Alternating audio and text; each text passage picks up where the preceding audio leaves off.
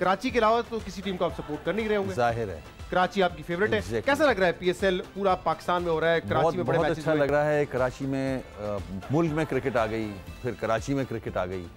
Karachi cricket lover का शहर है और बहुत सारे खिलाड़ी यहीं से निकले हैं और क्रिकेट तो गली गली कराची में खेली जाती है। अच्छा, आपको देखने का शौक तो हो सकता है लेकिन खेलने का इतना नहीं है, क्योंकि मुझे याद है एक दफ़ा इलेक्शन से पहले, बल्दियाती इलेक्शन से पहले मैं इनका इंटरव्यू करने गया था, इनकी कैंपेन चल रही थी, तो हमने ग्राउंड में देखा कि कोई बच्चे खेल रहे हैं, हमने कहा चलो हम भी खेलते, तो वहाँ मुझे ये पता चल गया खेलने का ज़्यादा आपका तजुर्बा नहीं रहा। नहीं, मैं खेलता रहा हूँ। अच्छा, हमारी टीम होती थी पीसीए सोसाइटी में, ब्लॉक 2।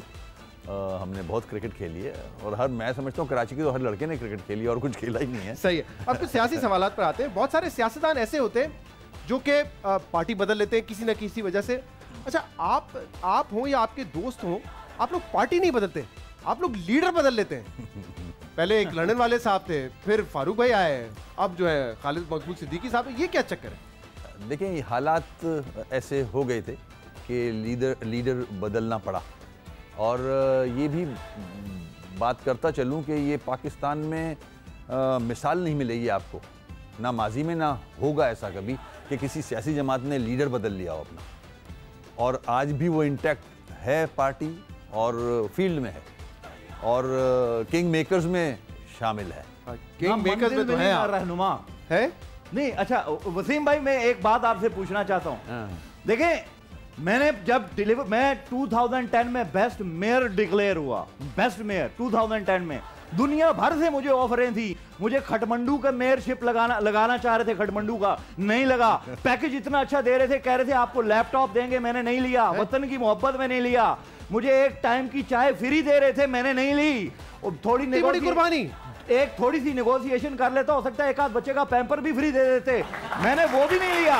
मुल्क की मोहब्बत में नहीं लिया।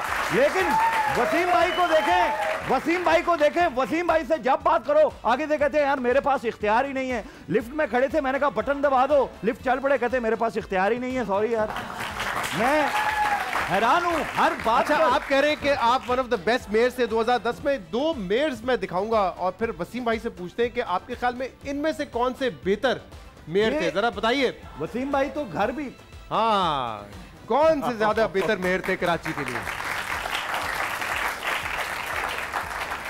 जी देखें, ये दोनों मेयर रह चुके हैं। जी, मगर आज कराची कहां खड़ा है? कराची वाले सवाल करें, कराची कहां खड़ा है आज? सिवरेज तबाह है, पानी नहीं है, हाँ, कचरों के अंबार हैं, सड़कें टूटी हुई हैं, ट्रांसपोर्ट नहीं है। तो आप मुझे लगा देना कचरे वाला, आप तो डिसमिस ही कर देते हैं। तो आपकी पॉलिसीज गलत थी, आपने गलत जगह गलत प्लानिंग की। कहीं ना कहीं ये दोनों भी जिम्मेदार हैं उसके। बहुत जगहों पे मेरे पास तो फाइलें मौजूद हैं। कराची को, लेकिन आपने कहा ना, देखिए टीम वर्क होता था, तो अगर अच्छा काम हुआ है तो टीम वर्क ने किया, अगर बुरा काम हुआ है तो खाली इन पे जिम्मेदारी नहीं आएगी, टीम वर्क होगा ना। टीम वर्क ही है, मैं इनको नहीं बोल रहा।